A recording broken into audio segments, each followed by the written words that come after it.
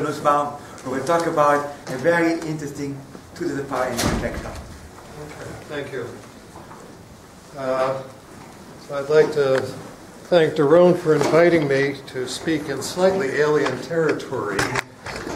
But actually, I think the problem I'm going to discuss, while not something I'm actively working on anymore, might very well be an interesting topic for people who use computers in a serious way. And I'll try to explain what I mean. And so let me begin by just telling you what the 2 to the n conjecture is and giving you some vague idea why people might be interested. I will just say in general that I came to this because of some work I was doing on iterated maps defined on various codes. But I'll try to explain it a little different. So the situation is this. Let's imagine that we've got, I'll bring this down. We've got a map F which takes Rn to Rn. And I take some norm on Rn. And in particular, I'm going to take what's usually written as the sup norm or the L infinity norm. And this is just by definition, the maximum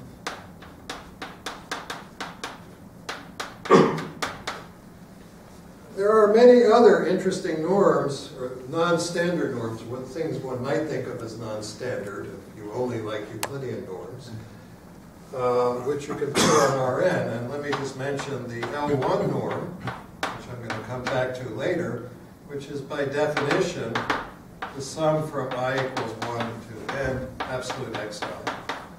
And just to pique your curiosity a little, let me mention a norm on a finite dimensional vector space, a subspace of Rn.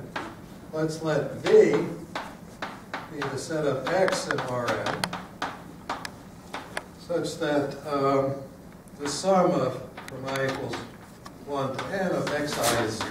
So it's a n minus 1 dimensional subspace. And on that subspace, I'm going to define I won't give it a name, but it's sort of an interesting thing to play around with. Let me define the norm of x to be the maximum for 1. This is in V. 1 less than or equal to I of xi minus the minimum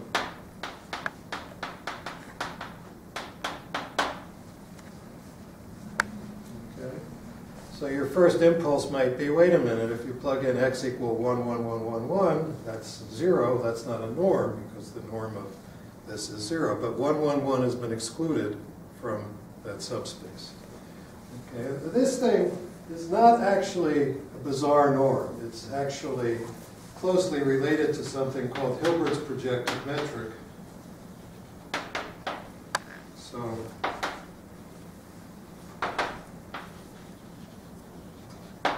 I'll tell you what that is. Okay, now let's come back to the original situation where F took Rn to Rn. So in general, if you have a norm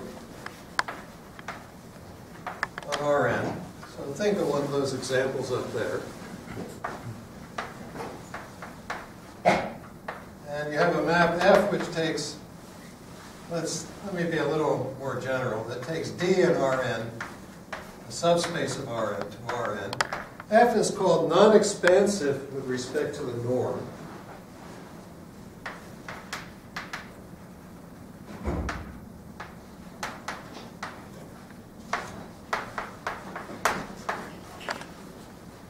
It's non-expansive with respect to, maybe RT, with respect to the norm if the following is true. The norm of f of x minus f of y is less than or equal to the norm of x minus y for all x, y, in Rn. Or, excuse me, in the set D. Okay. So now I can tell you what the 2 to the n conjecture is. So the 2 to the n conjecture says, let's, for reasons I'll try to explain more later, let's take the norm to be the sup norm, that one at the very top.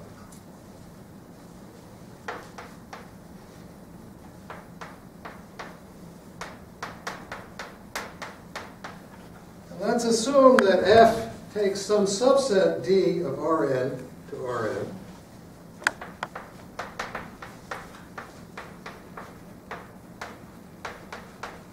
Is non-expansive. Now, of course, you always have to say with respect to what norm. So with respect to WRT, the sup norm. And that's the setup. I'll give you some examples. These things, for example, come up when you study what are called max plus operators and generalizations of so-called max plus operators. They come up in game theory and control theory. They come up in a whole variety of places. And I'm interested in the following question. Suppose we have a periodic point of such a map. So by that I mean, suppose we have some x naught and d such that f to the p of x naught equals x naught. Where by this I mean f to the p, I mean p iterates of f. So f to the p is just f composed on f. I'll use this notation. P iterates. Okay, and suppose that p is minimal. So if p is 1, it's a so-called fixed point. P is minimal. A minimal p which does this, assuming there is some p.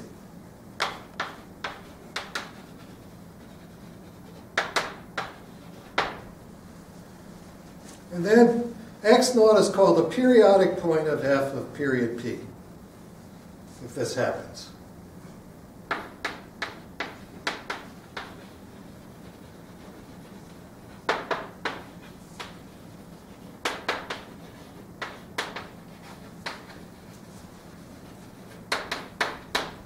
So the conjecture is the following. In this framework, p is always less than or equal to 2 to the n.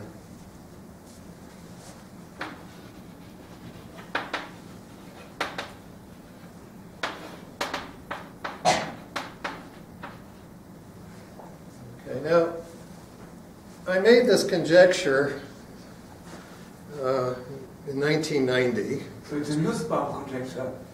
Well, it's an example, actually, of an unfortunate thing that happens in mathematics. Sometimes you tell people something informally, and they forget that you told them. So I told a number of people, and they forgot that I told them. But yes, I was the first person brash enough, I should say, to make this conjecture, because I had no evidence at all to speak of, with one exception. It's, as I'll show you in a second, it's very easy to show that every p less than or equal to 2 to the n happens for some f. Oh, so it's best possible if it is best possible if true. Okay. So let me make two comments. There's a point here that you might sort of miss. The f here is not defined on all of Rn. Okay. Now, it is not true for general norms that if you have a map f which is non-expansive and defined on a subset of Rn, that it has an extension as a map of Rn to Rn such that it remains non-expansive. That is false, for example, with the L1 norm up there. Yeah, not true for n equals 1, is it? N equals 1 is trivial. There's only one norm. Oh, I'm talking about not general functions. I'm talking about in general. On Rn, it is not true in general. The norm is important. The norm is important. You can't necessarily extend your map in such a way that it remains non-expansive. However, the beautiful thing about the sup norm is you can. If you've got a map which is defined on any subset of Rn and is non-expansive in that norm at the top of the board, it can be extended to a map on all of Rn, which remains non-expansive. And you can, in fact, write down a formula. So which I'm not going to do. Okay, but there you can extend it. Okay. So that means if I want to find examples, I don't have to go writing down the general function on all of Rn and laboriously check that it's non-expansive there. I just have to find a D, find a map that's non-expansive on that D, and check things there. So the D I'm going to choose to give you the only motivation, the only evidence I actually had for making this conjecture was let's take D to be D is 1 minus 1 to the n. So I mean all vectors whose coordinates are either 1 or minus 1. So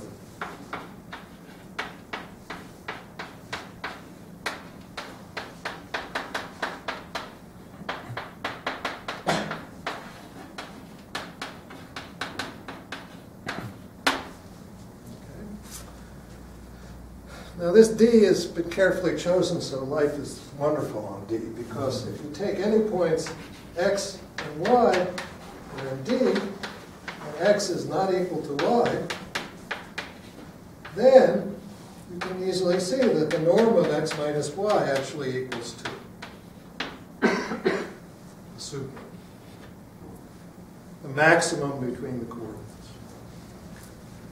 So now let's just define well, let me just show you how you get a period 2 to the n. Just label all the points in D. How many points are there in D? 2 to the n. Let's just label the points in D x1 up through x2 to the n. You could, the same trick works for any period less than or equal to 2 to the n. So you label the points of D x1, x2, through x 2 to the n. Okay. Let's just define a map F. Take F takes D to D by F of xi super I is x super I plus 1. And of course at the 2 to the n stage, and f of x2 to the n is x1. You can label them in any way, it doesn't matter.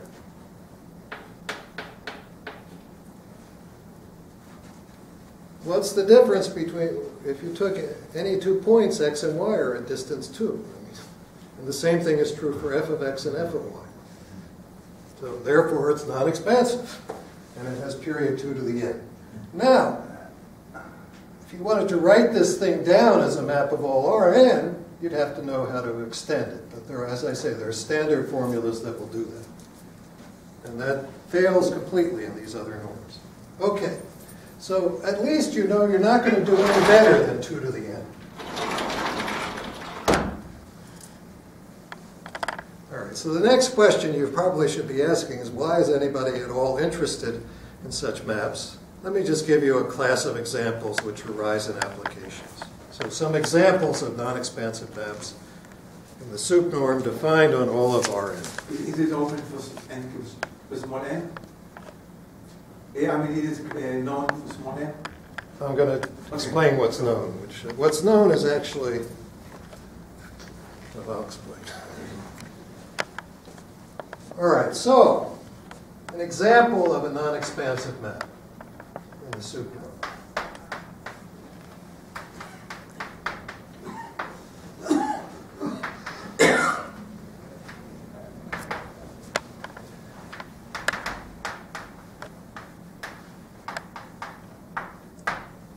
So I'll gimmick it up a little bit.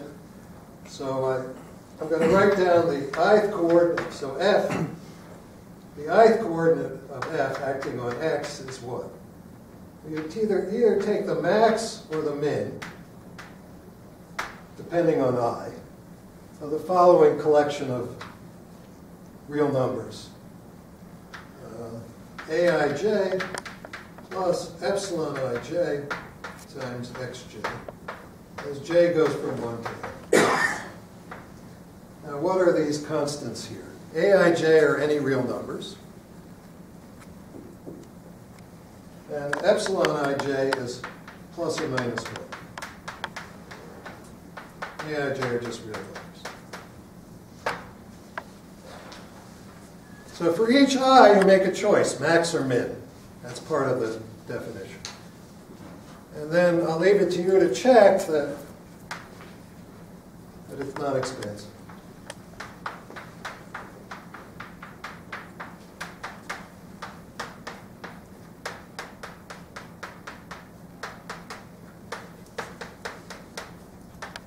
So this talk is going to be almost completely proof-free. Holiday to not be a very good talk. I don't know, but that's what it'll be, because there's not really time to give proofs. I will make one plug. A colleague of mine wrote a book called Nonlinear Perron-Frobenius Theory, which has appeared in Cambridge University Press.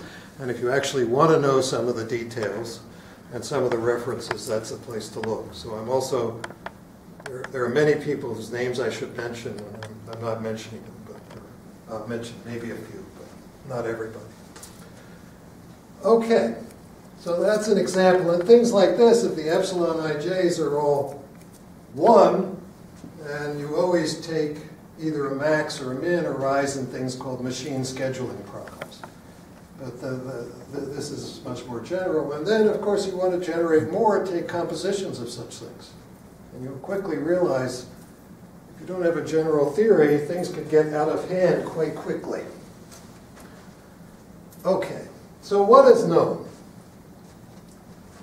Let me come back.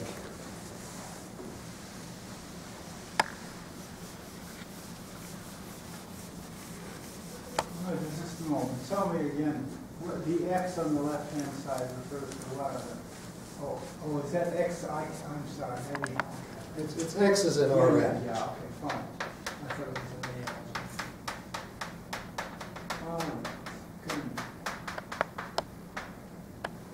a. These are not hard things, but you have to sit down and check it that it really works. Okay. So what's known? As far as the actual 2 to the n conjecture, unfortunately, almost nothing. And that's where I hoped on some young, aspiring members of the audience can come in, because I have to warn you, it can be a time sink. Okay. So what's known? The conjecture is true and not too hard if n equals 1, that's trivial, n equals 2. Richard Lyons and I wrote a 30-page paper approximately almost 20 years ago now, in which we proved that it's true for n equals 3. Okay, so to this date, there seems to be no easy proof of it for n equals 3. So it's true for n equals 3. And n equals 2 is easy. Relatively easy. It's actually a special case of a theorem a general theorem I'm going to tell you. Also, it's not trivial. So It's not no, I wouldn't call it trivial. I mean, 1 is fairly easy. Yeah. But 2 is already not trivial. You have to sit down and think for a while. All right, n equals 3, as far as anybody knows right now, is not so easy. Okay, so now, about 5 years ago, Bas Lemons, who's my collaborator on this book and some articles, and Michael Scheutzhoff, who's another collaborator on some other articles, found a proof of the following, I think, very nice result. So it doesn't prove that conjecture. However, it does give you a sort of general, pretty good upper bound. So it says f takes Rn to Rn is non-expansive in the superorder.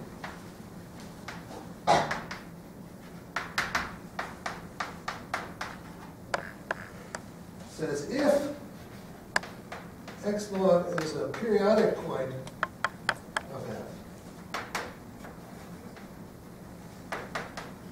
f, of period p, then, well, we don't have 2 to the n, but it's not bad. It's it says then P is less than or equal to the max as K goes from 0 to N of 2 to the K, N choose K.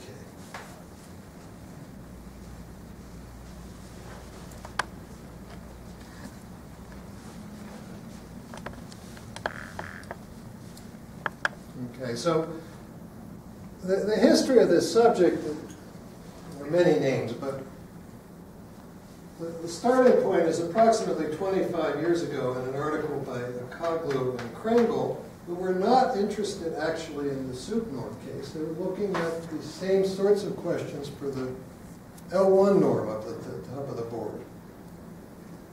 And they proved that if you have a compact subset of Rn, and you have a map F of that compact subset into itself, which is non-expansive in the L1 norm, then for any x in that compact set, f to the k of x approaches a periodic orbit as k goes to infinity. The same thing, by the way, is true here if you know that there's at least one periodic orbit. If you know that at least one orbit remains bounded, then every orbit remains bounded, and every orbit as f to the k of x, as k goes to infinity, approaches a periodic orbit. The periodic orbit may not be unique, but it approaches some periodic orbit. Now, let's look at what this says when n equals 2. If n equals 2, I think this actually gives you the theory. So k equals 1, and n is 2, you get 2 times 2 is 4. And when k equals 2, you get 4 again. So if n equals 2, it implies p less than or equal to 4. N equals 1, it implies p less than or equal to 2. Great, it gives you the more or less easy cases, and then you start becoming slightly disillusioned because n equals 3. This is a lovely proof. I mean, it's in the book. In this book? Yes. And the proof now, I mean, once you have the right ideas, as often happens in mathematics, can be given, let's say, in 6 pages of this result, which contrasts in a very unpleasant way with the proof for n equals 3. But for n equals 3, this gives you what? I think it gives you an estimate of p less than or equal to 12.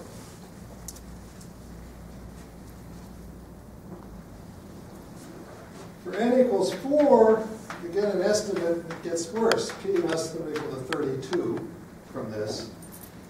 And, of course, the conjectured best upper bound is 16. N equals 5, you get p less than or equal to 80 from this.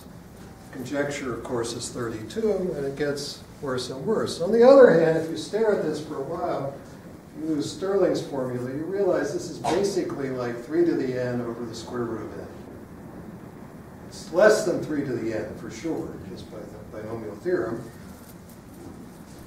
So, but it's not 2 to the n. Okay. So now, what other evidence is there for 2 to the n? And what am I hopeful that some... Can I just ask you something? If you try to modify your 2 to the n example to get 3 to the n, I guess it's non-expansive? Is that why it breaks down? Instead of the 2 to the n with this? Instead of plus or minus 1 to the n, no, the top order. Instead of plus or minus 1 to the n, use plus or minus 1 and 0. I'm going to say, that's a very good question, and I'm going to come to that in a second. I assume it's non-expansive. Yes, absolutely. You could try to do something like that. This is, in fact, the question I'm going to raise. All right, so what else is known in general? So Richard Lyons and I, we never published it, but the proof is given in that book, prove that if the period P, remember this is the period in the 2 to the n conjecture, the period is a prime number,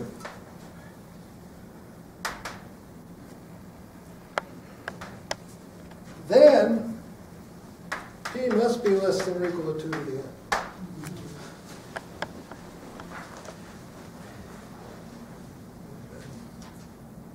So if you go back here to this n equals 3 case, well, I mean, if you combined, and that's not a hard, I mean, we do that in 1 or 2 pages. So if you combine that with this, then it would say that, well, you could at least eliminate 11. Okay, that couldn't happen.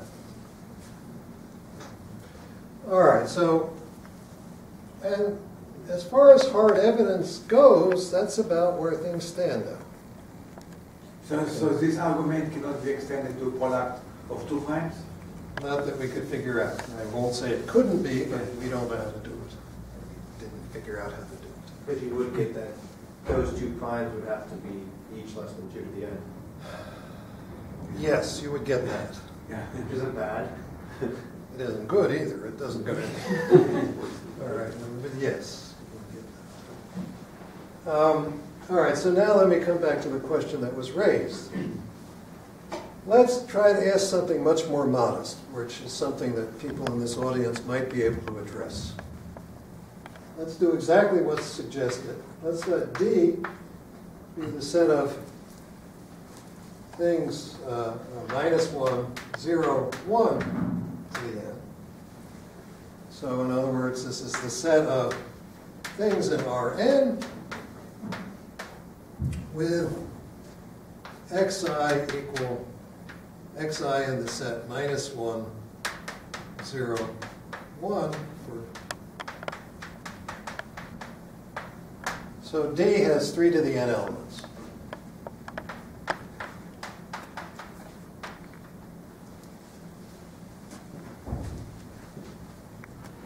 Okay, so suppose I give you a map F which takes D,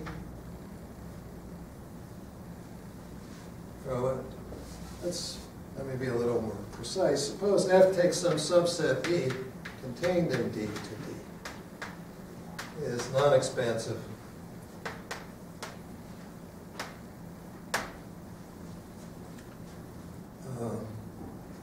with respect to this norm. So the distance between 2 points doesn't expand. Then it turns out it has an extension F tilde, so there exists an F tilde which takes D to D, which is non-expansive with respect to. So that's still true. You can always extend it in a way so it remains non-expansive. And now, a very special case of the conjecture would be if such a map F here has a periodic point of period P, the period is less than or equal to 2 to the n.